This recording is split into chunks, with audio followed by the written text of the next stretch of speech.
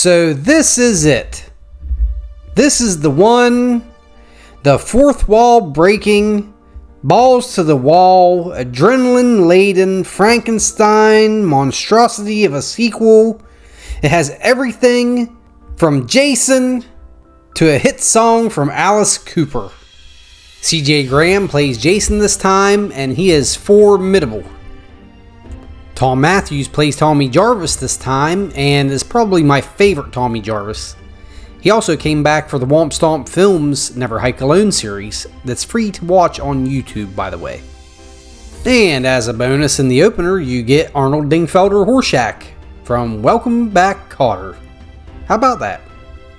Hello? Hello?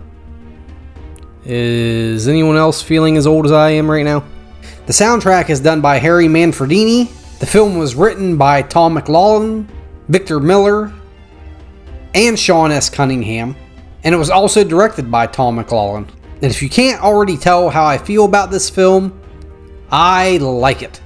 I love it! We open up with Tommy Jarvis, who just escaped from the mental institution, along with Welcome Back Kotter's Horshack. They're on their way to put Jason to bed, once and for all. It's also the movie that introduces all of the supernatural elements into the Friday universe. Even though the other films introduce supernatural elements such as Jason's inability to be destroyed, this one really takes it to new heights. It gets pretty ridiculous, and I love it. I mean, the similarities between this and Frankenstein. A little bit of lightning and voila! Jason is back.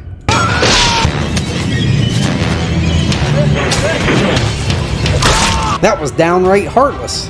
We even get a James Bond opening title card this time. Now this film just hits the ground running. There's no waiting around for the action to start. It is balls to the wall action from beginning to end. Tommy makes his way to the sheriff's department of Forest Green, since they changed the name after all the killings and reopened the camp. And after a quick scuffle and trying to convince the sheriff that Jason's back, they lock Tommy up because they know who he is. And he just came from the mental hospital. So obviously he's insane, and we cannot trust him at all. Are these people really from Crystal Lake? I mean, really? Really? You at this point, you're just not going to believe that Jason's out there somewhere. We get our next victims in the form of a couple driving down a muddy dirt road, and they run into none other than Jason Voorhees himself. They try to avoid him, but that doesn't work out.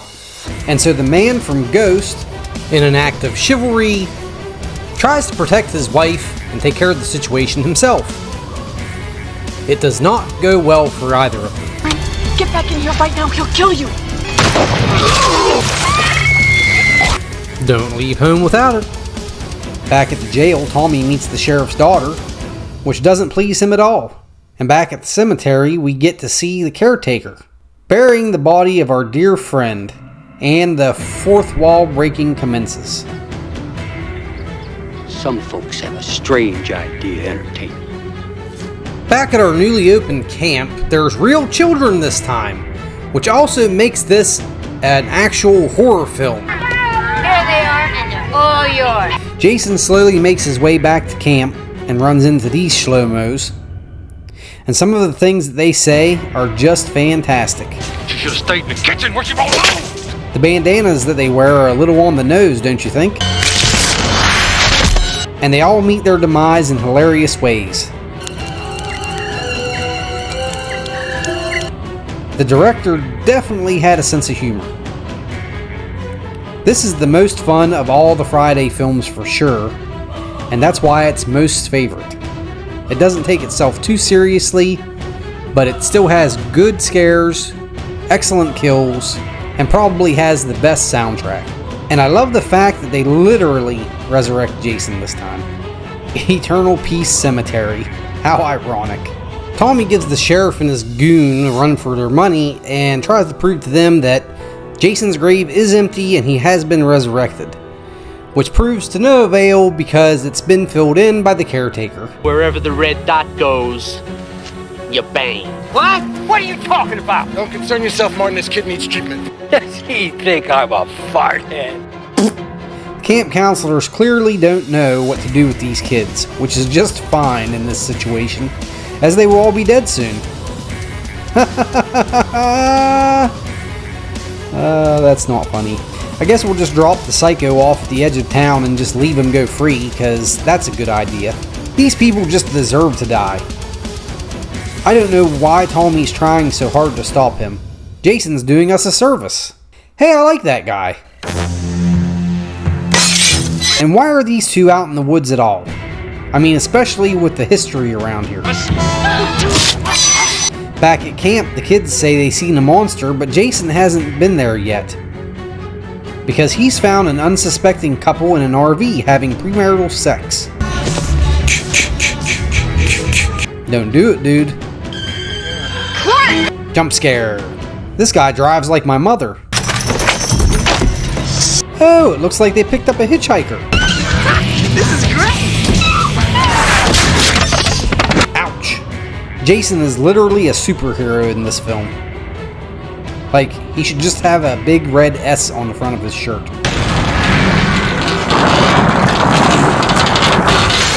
The most epic shot of the whole film, ladies and gentlemen. Back at the sheriff's office, we catch up with him and his daughter, having some friendly banter. And now they believe Tommy is the one doing the killing. And honestly, that's exactly what it looks like. But his daughter is all too eager to be killed by Mr. Thomas Jarvis, and she definitely has daddy issues. Finally, Jason makes his way to the camp. The sheriff finds the paintball victims, at least parts of them. This girl decides to give Jason a little head. I have to wake the kids. Tommy and the sheriff's daughter decide to outrun the police. But alas, they get caught. Line. Valiant effort. Paula, I can't sleep. You thought that was Jason, huh? Well, oh! Stop doing that. They get a phone call proving that Tommy isn't the one doing the killing, but they lock him up anyway and head back to camp. Jason's still stalking around, getting ready to slaughter whoever gets in his way, and boy does he ever. My goodness, just brutal. Back at the jail, they devise a plan to escape. Tommy gets some smoochy and the plan works. You better do as she says. So wherever the red dot goes, you bang. And off they go to finish what Tommy started. The plan is to drown Jason, which, to be fair, I think we're a little beyond that now. Oh, come on. Is he really gonna kill the kids? If I should die before I wake up. Hey, look, prayer does work. But these cops sure don't have one. Stay out of my wood, you vermin.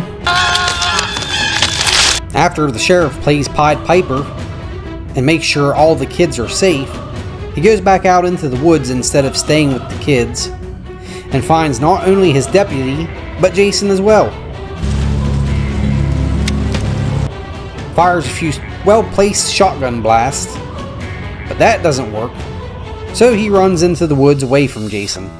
Tommy and the sheriff's daughter show up at camp to make sure the kids are safe, and Tommy puts his plan into action. These kids are hilarious. What do you think? I think we're dead meat.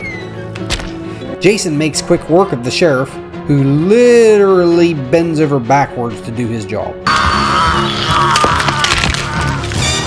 Megan goes to save the kids, and oh yeah, that's the sheriff's daughter's name, by the way.